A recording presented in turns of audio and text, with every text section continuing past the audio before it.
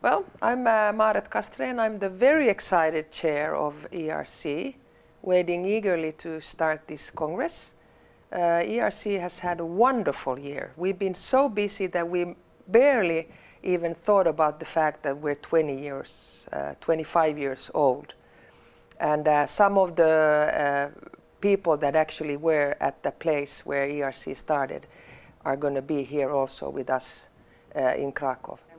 When these guys started ERC, they actually went to other societies, and none of those societies were really interested in starting a section with work for cardiac arrest victims. And now if you look at today, there's congresses by the intensive care people, there are congresses by the cardiologists that are only about cardiac arrests. And we're going to hear about something that we've been working hard for this year, is the Restart the Heart Day, and how that went by our Director of External Affairs.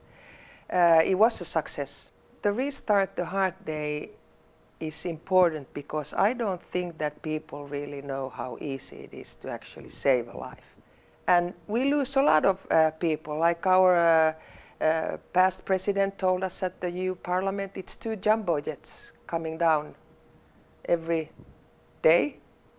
That's a lot of people, and if a jumbo jet would come down every day in Europe, my God, we would invest in doing all kinds of weird things. Well, like always in congresses, of course the science is important and to hear the lecturers, but I think equally important is that we meet each other, we network, we share something that we've done, we hear new ideas, and we just get to be friends. Like I'm friends with a lot of people that come here, so it's also a nice social event. And I hope that this meeting, as all the other meetings, will keep it going, and we will continue the good work to save lives together.